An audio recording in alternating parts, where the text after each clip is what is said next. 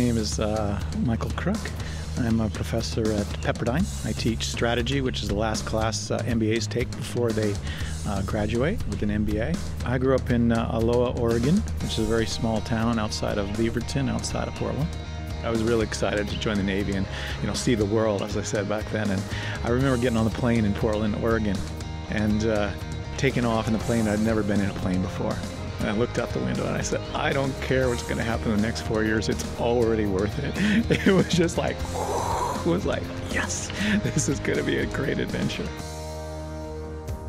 Oh, I remember getting to boot camp and just crying my eyes out, just going, what did I do? Why did I do this? How could I even consider doing this? And I saw the movie for the SEAL teams and Bud's training.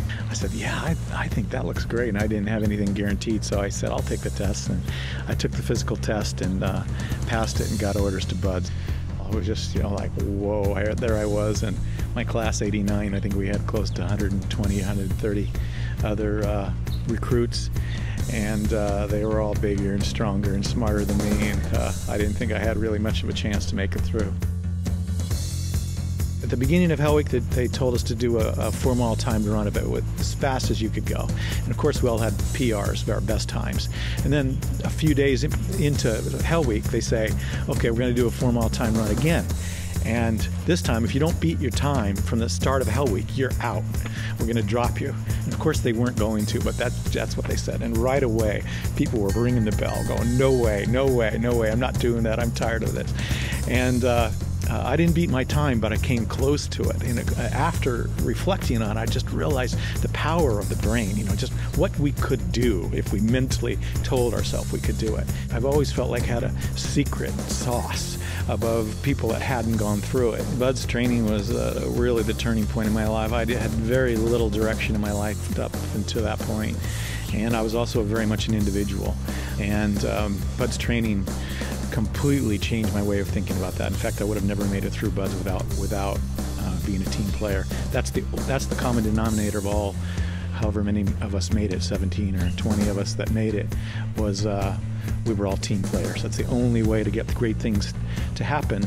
And I found that out in my business career, is that you have to have great teams. So I spent 4 years in the teams, and I got out and started going to college, and we're just loving it. I mean, just all of a sudden, I never had liked school before. All of a sudden, I was loving school. I was loving learning. I was loving being an entrepreneur.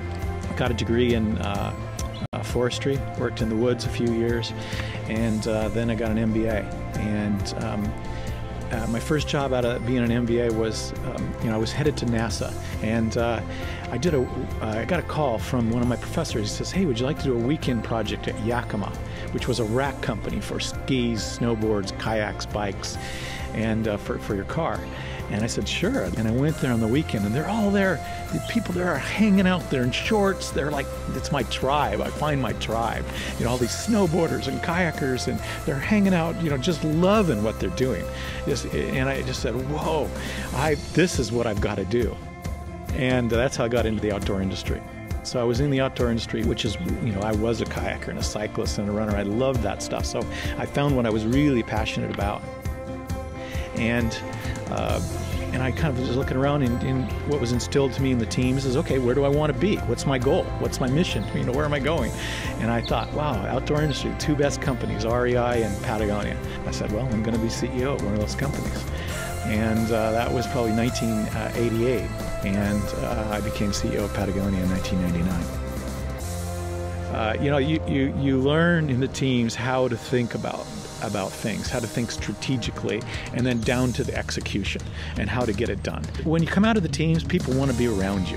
They want to be around that positive energy, that can-do attitude. And being such a team player, people wanted to work with you because you were a team player. You weren't trying to be an individual. I think that so many of the lessons in the teams are so applicable to the business world. I went from Yakima to Moonstone, where I took over a much larger role, to my first kind of general manager, president role was at Kelty, the backpack company. And then Pearl Izumi, which is a great cycling performance company, and then Patagonia. And after that, I went to a venture capital firm and founded that with Steve Case. And after I finished with the venture capital, I started teaching and consulting. So all of the lessons I learned in the team have helped me all along the way.